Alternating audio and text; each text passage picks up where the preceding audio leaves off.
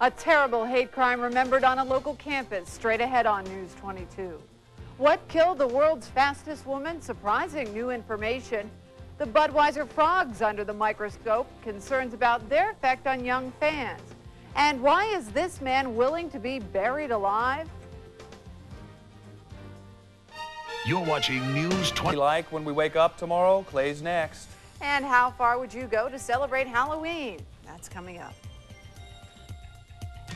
Tonight, a Dayton man is buried alive. But it's all done in the Halloween spirit.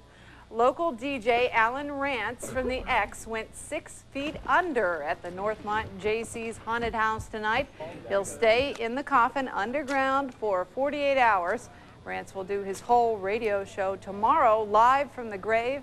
When not on the air, Rantz says he will pass the hours reading magazines and reflecting on life. He did this last year and did well. Yes, he survived it. I'm sure he'll do it again this year. Yeah. Thanks for making News 22 your source for news. I'm Ryan Andrews. And I'm Laurie Penco.